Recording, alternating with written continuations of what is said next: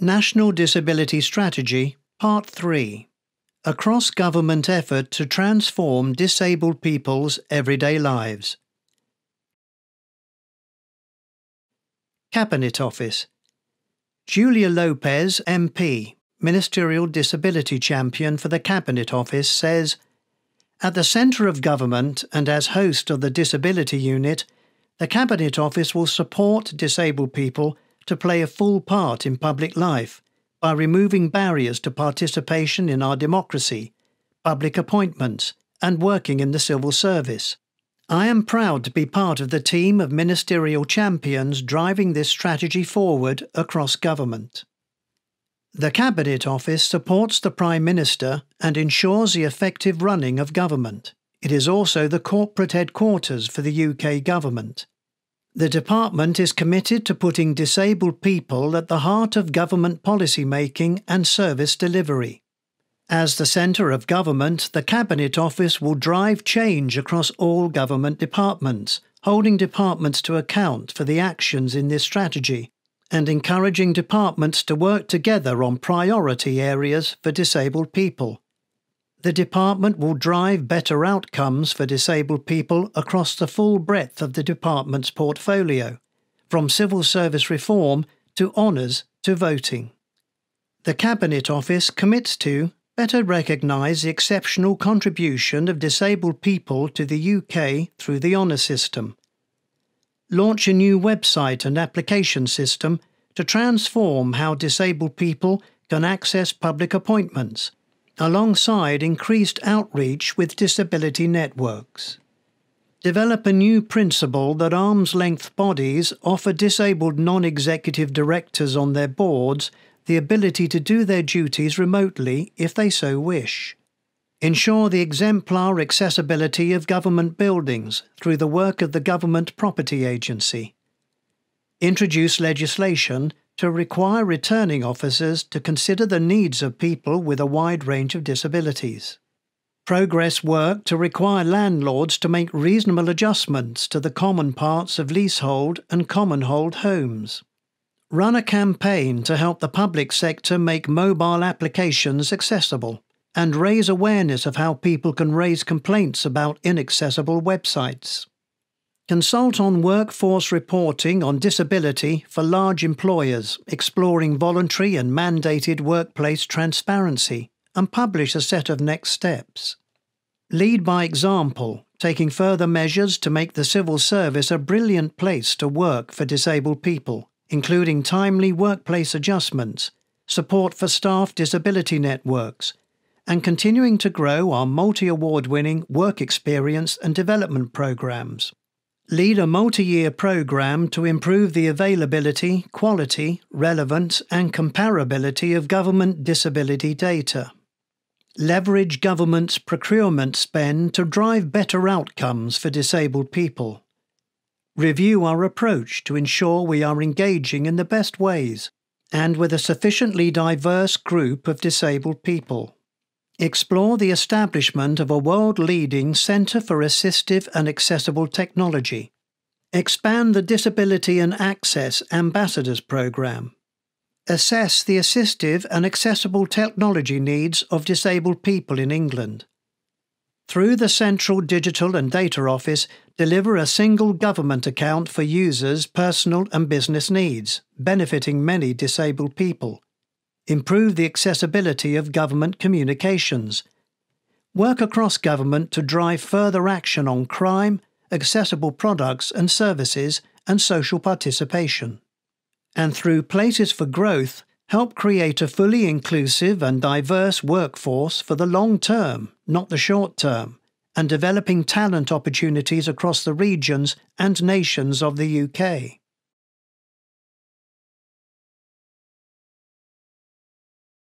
Department for Business, Energy and Industrial Strategy.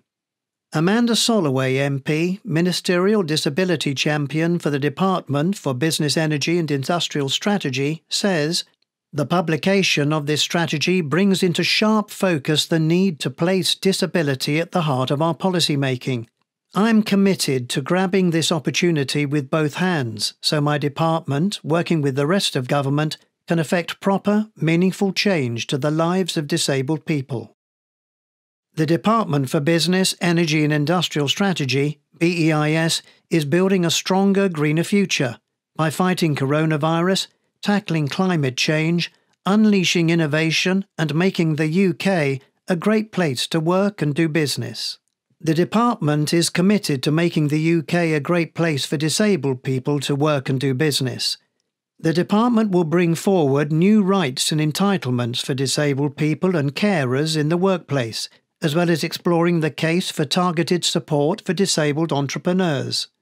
BEIS commits to challenge UKRI and other research stakeholders to use future innovation challenges to accelerate innovation in assistive technologies, explore what additional targeted support should be made available for disabled people who want to start a business, launch a consultation on making flexible working the default unless employers have good reason not to, progress the government's commitment to introduce unpaid carers leave, set up a new advice hub on employment rights for disabled people jointly with ACAS.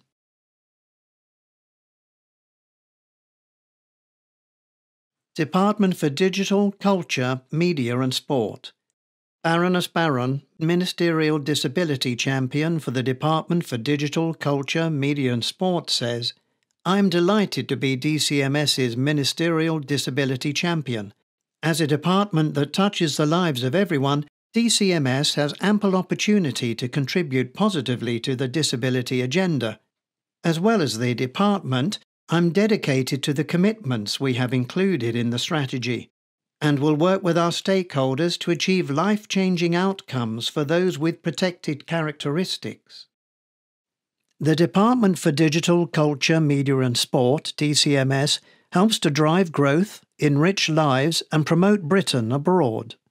The department is committed to enriching disabled people's lives, tackling loneliness, and making the UK the most accessible tourist destination in Europe by 2025. DCMS will take action to close the participation gap between disabled and non-disabled people in sport, arts and culture. It will also consider options to tackle the persistently poor accessibility of private sector websites. DCMS commits to introduce a new free Arts Access Card to make it easier for disabled people to enjoy the arts and cultural venues across the UK, make the UK the most accessible tourism destination in Europe, work with Sport England to address the inequalities faced by disabled people in sport and physical activity, and explore how to improve the accessibility of private sector websites.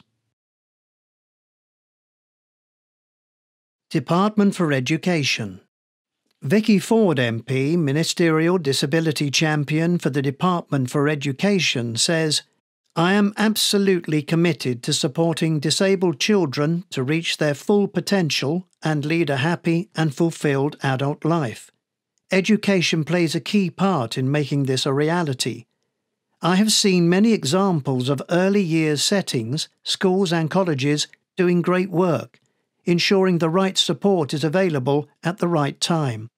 But I know that this isn't yet available to everyone, and the forthcoming review of the special educational needs and disability system will be the key to delivering better outcomes for disabled children."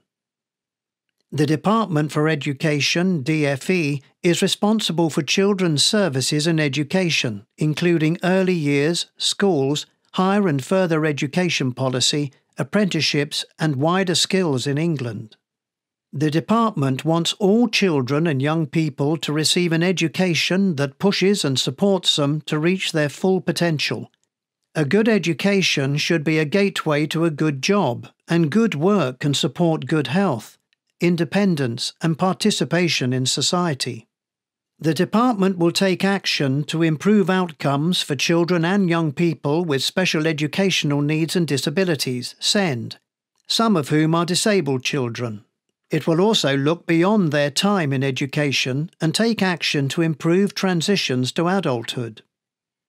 DfE commits to completing a wide-ranging review of actions to improve outcomes for children with SEND. increasing by £730 million in financial year 2021 to 22 the high needs revenue funding for children and young people with more complex SEND. Investing a further £300 million to improve access to existing provision in schools and make accessibility adaptations for children and young people with SEND in financial year 2021 to 22. Extending continual professional development in how to support pupils and students with SEND to teachers and other staff, and funding the training of more educational psychologists to provide special advice. Investing £8.6 million in financial year 2021 to 22 to strengthen the participation of parents and young people in the SEND system, ensuring they have a voice and have access to high-quality information, advice and support. Driving improvements to the supported internships programme.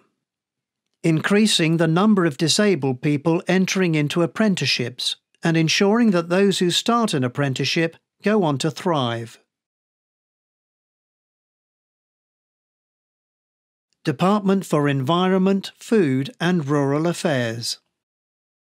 Victoria Prentice MP, Ministerial Disability Champion for the Department for Environment, Food and Rural Affairs, says, "It is important that the benefits to our physical and mental well-being from engaging with nature are available to all of us. Access to blue spaces provides even higher well-being benefits than access to nature generally.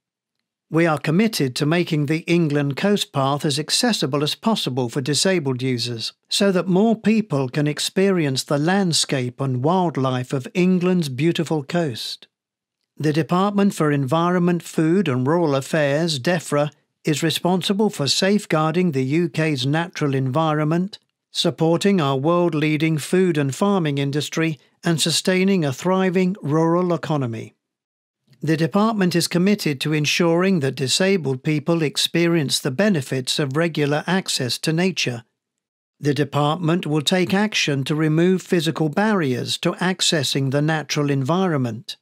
DEFRA commits to improve access to national paths and trails in England.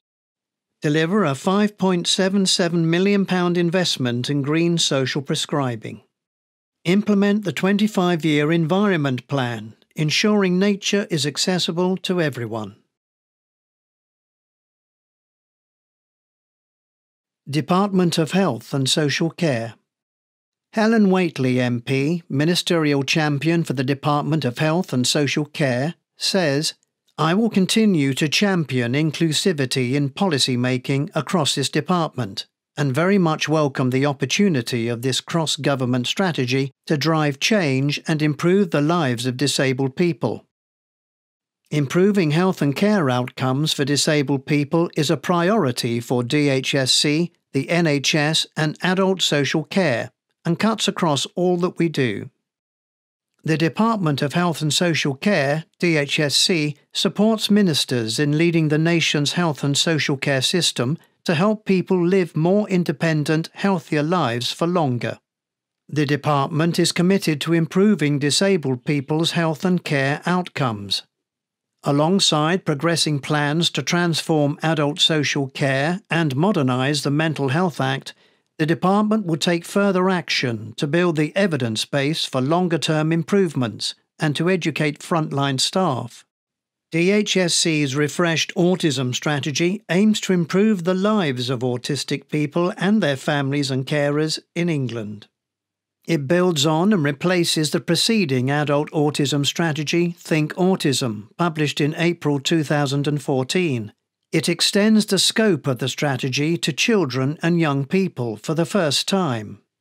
DHSC commits to put disabled people front and centre in social care reform, strengthen the data and evidence base to support policies that will transform outcomes for disabled people, tackle the stigma and discrimination that disabled people face every day to improve quality of life and reduce inequalities, ensure that health and social care staff understand learning disability and autism to reduce health inequalities.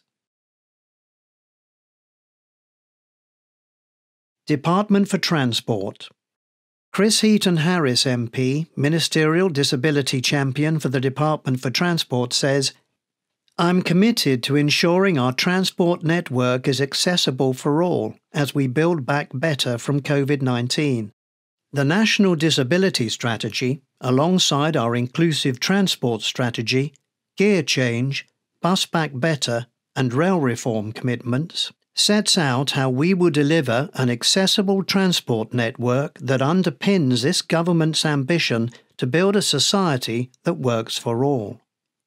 The Department for Transport, DfT, works with agencies and partners to support the transport network that helps the UK's businesses and gets people and goods travelling around the country. The department plans and invests in transport infrastructure to keep the UK on the move. The department is determined to achieve an accessible transport system for all. The department will take action to make it easier and more pleasant for disabled people to use public transport, like trains and buses, and to travel by road, whether privately or via taxis and private hire vehicles.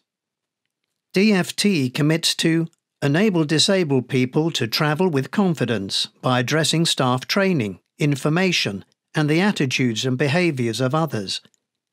Improve the accessibility and safety of the rail network. Improve the accessibility of buses, bus stations and bus stops. Tackle shortages in community transport drivers. Improve accessibility of taxis and private hire vehicles. Make Lifeline ports more accessible. And create new accessibility standards for electric vehicle charging points.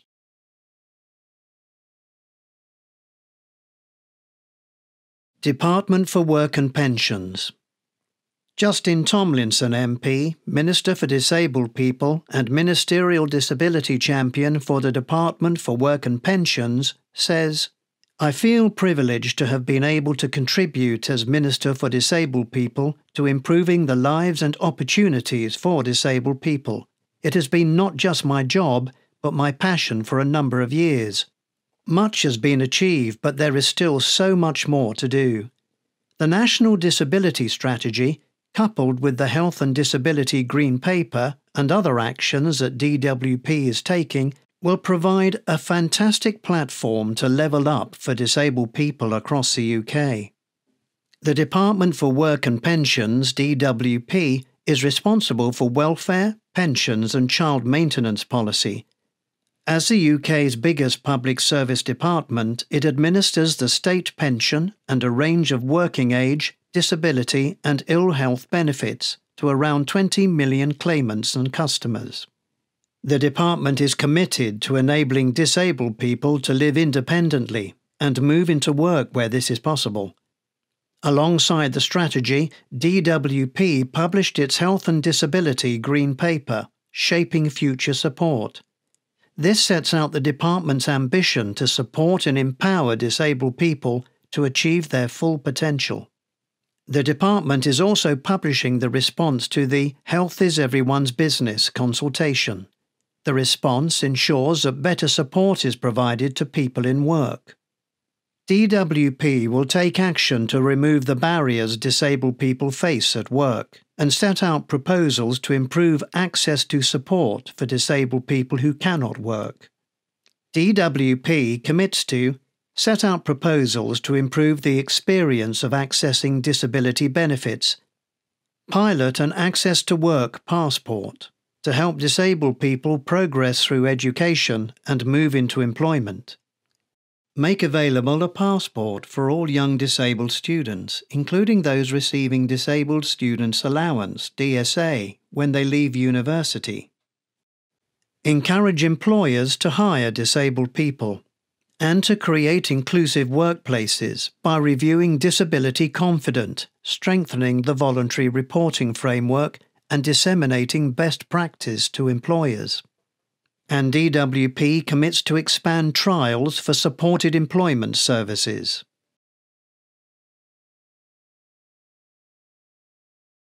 Foreign, Commonwealth and Development Office. Wendy Morton MP, Ministerial Disability Champion for the Foreign, Commonwealth and Development Office, says, "Disability rights and inclusion means a world where all people with disabilities are engaged, empowered and able to exercise and enjoy their rights on an equal basis with others." With an estimated 1 billion people with disabilities across the world, approximately 15% of the population, it is an issue that must not be ignored. I am proud of the UK's legacy of global leadership and my department's continued commitment to embedding disability rights throughout our international responses, including COVID-19 and climate change. The Foreign, Commonwealth and Development Office, FCDO, pursues the UK's national interests and projects the UK as a force for good in the world. The department promotes the interests of British citizens, safeguards the UK's security, defends the UK's values, reduces poverty and tackles global challenges with our international partners. The UK has played a critical role in raising the profile of disability internationally. FCDO will continue this global leadership role. FCDO commits to launch the enhanced FCDO Disability Inclusion Strategy and embedding disability rights in the new International Development Strategy in 2021. It commits to make the UK's official development assistance spend, £10 billion in 2021-22, disability inclusive. It will establish a new FCDO External Disability Board, first meeting to take place by December 2021. And it commits to create more opportunities for disabled people to serve in MI6 and GCHQ.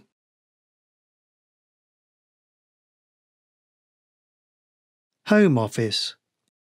Victoria Atkins MP, Ministerial Disability Champion for the Home Office, says, "I am so pleased to be promoting the work of the National Disability Strategy in the Home Office. It is vital that we continue to promote policies which support our disabled employees, customers and the communities we serve. The first duty of the government is to keep citizens safe and the country secure. As such, the Home Office plays a fundamental role in the security and economic prosperity of the United Kingdom. The department has a vital role to play in keeping disabled citizens safe and secure. The department will continue to tackle disability hate crime, as well as tackle the accessibility skills gap, as part of a cross-government effort with other departments. The Home Office commits to develop a new cross-government strategy to tackle the crime and disorder that undermines the quality of life for everyone, including tackling disability hate crime. It commits to engage disabled people and disability stakeholders in the development of the new hate crime strategy. It will tackle the accessibility skills gap and create more opportunities for disabled people to serve in MI5. Ministry of Defence. Leo Doherty, MP, Ministerial Disability Champion for the Ministry of Defence, says, "It is mission critical that we maximise the diversity and capability of the workforce throughout the defence sector.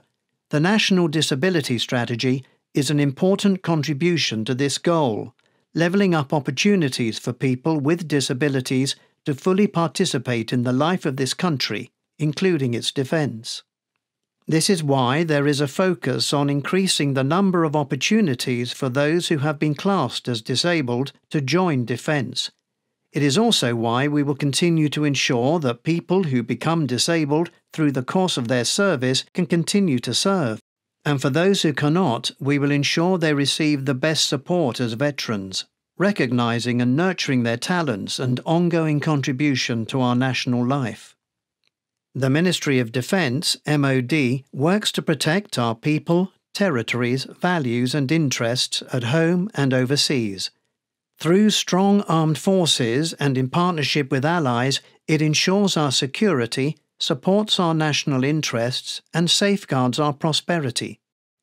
The department will be an exemplar for inclusion, and will create more opportunities for disabled people in both the armed forces and in civilian roles. The department will take action across all parts of the defence workforce, from the armed forces to civilians to the armed forces of the future, like the National Cyber Force, to improve opportunities for disabled people to serve. MOD commits to publish a plan to bring more disabled people into the civilian workforce, explore how to increase opportunities for disabled people to join defence, deliver the Armed Forces Recruitment Programme to recruit more diverse military personnel, use the National Cyber Force as a pathfinder for inclusivity, share best practice and insight from the Veterans Adaptive Sport community with disability organisations and providers of sport and activity. Ministry of Justice. Robert Buckland MP, Ministerial Disability Champion for the Ministry of Justice, says, "As a barrister, part-time circuit judge and now as Lord Chancellor, I've too often seen people with conditions like autism and dyslexia struggle through their brush with the law. It might be that they get lost in the complex legal language or fall foul of it, simply because it's harder to make sense of things. That's why I launched a call for evidence to better understand the issues experienced by this cohort as an important first step to driving improvements in how our criminal justice system responds to neurodiversity." The Ministry of Justice, MOJ, works to protect and advance the principles of justice in England and Wales. Its vision is to deliver a world-class justice system that works for everyone in society. The department is committed to improving support for disabled people if they come into contact with the criminal justice system.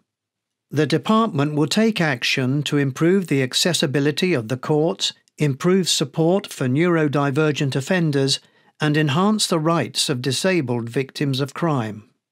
MOJ, Her Majesty's Prison and Probation Service and Her Majesty's Courts and Tribunals Service commit to attract more disabled people to the magistracy, set out enhanced rights for disabled victims, progress legislation in 2021 as part of the Police, Crime, Sentencing and Courts Bill to amend common law so that deaf people who need a British Sign Language interpreter can do jury service, develop a neurodiversity training toolkit for frontline staff, improve provision for disabled users, including through the accessibility of the estate and use of digital support.